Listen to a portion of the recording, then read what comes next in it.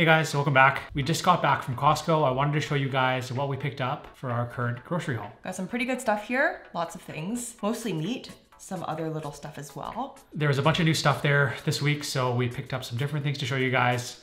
Hopefully it inspires you for some different options that you guys can include in your diet. Before we get into it, one very exciting announcement, and that is we are launching a new free community for everyone to join. We are gonna be hosting a free April challenge for people doing keto and carnivore on their weight loss journey. We will have lots of resources, live workshops during the month of April. It starts on April 1st, so make sure you register for our free community so you can participate in our free April challenge. Make sure you check the description box for the registration link.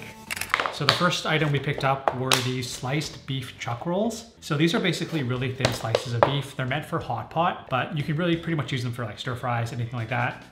It was a pretty good deal for a pound of this. So yeah, super convenient that you can throw into stir fry or just do a quick hot pot any time of the week.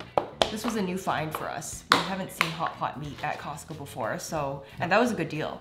Yeah, really good deal. $16.99 for that box. How much? Cheaper than buying a chuck roast by the pound. Yeah. Like whole. Fatty too. Yeah, so it's awesome. And then these beef ribs were on sale, so we picked up a pack. These are something that we make quite often because they're just super delicious. And yeah, we'll save these for another day as well. We have multiple recipes on our channel for those beef ribs that we will link on the screen here for you to check out. Kevin's specialty. And we picked up some smoked Black Forest ham. So we'll probably eat this with eggs. Similar to that is we also picked up some prosciutto. So both these have minimal ingredients. So definitely when you're looking for deli meat, make sure you're avoiding ones with added sugar or weird sounding chemicals in it. Another staple for us are eggs. We picked up 2 dozen organic Kirkland eggs.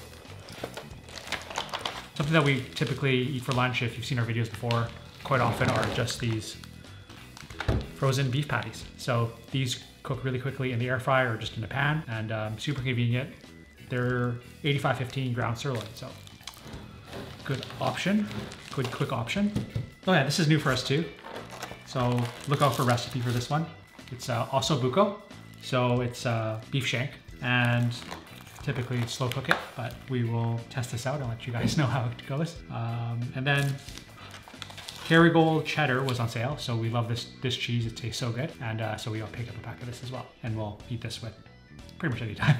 This is another awesome find at Costco. It is smoked wild sockeye salmon, so it comes pre-frozen. Well, it comes frozen, and you thaw it and you pull it up to strips and just eat it. Great protein source, really clean wild sockeye salmon. We love eating this with our eggs. We love just snacking on this throughout the day if we're hungry. It's just a really clean, good protein source to have in your diet. And related to that is some more frozen salmon. As you probably see a theme here, but we just like to rely on frozen fish because it's super easy to make in the air fryer. So these take about 17 to 20 minutes in the air fryer, 400. Yeah, awesome way to include more fish in your diet for those omega-3s. And this is some wild coho salmon that we get from Costco in the bulk bag. And they come in individual fillets. And the last item of, well, second to last item of fish we got is a fillet of trout. I accidentally poked a hole in the wrapping. So this is a really good deal at Costco as well. A nice big fillet. So this is a quick, easy dinner for any time throughout the week. It takes about 20 minutes in the oven. Yeah, it just has a more neutral flavor than salmon. Some people, not everyone likes salmon, but if you're looking for something that's a little bit different, but still want those omega-3s, trout is a good option. Yeah. And then we also went to a smaller grocery store to pick, there's a couple more things from Costco, but we went to a smaller grocery store and got the good old sardines. Y'all know that I love my sardines. So this is the King Oscar brand. These are the Brisling sardines. I love these. This is probably the highest quality brand of sardines that you can find or that I like. We have Wild Planet, but sometimes it gets really expensive, so I have to wait till they go on sale. But these ones were on sale, so I usually just buy whatever's on sale. But for this week, it was the King Oscars. And these ones come in like really small little fillets and they're really high quality. And I also got some of the Brunswick ones in spring water. These are kind of just your everyday economical, not as tasty as the King Oscars, but when you eat so many of them, gotta have a variety, I guess. We also picked up some berries, blueberries, blackberries, and strawberries. I guess because it's March now, it's starting to get warmer. So there's more berries at the grocery store now. So that's always good. Berries are a good option. They're low sugar fruit, so. Low sugar fruit, yeah. It's kind of like a treat for us, I would say. Speaking of treat, we did get some of these no sugar meta bars. These are definitely a treat, like kind of like a dessert. Try not to eat these too often, but hey, every now and then we like to enjoy ourselves. Yeah.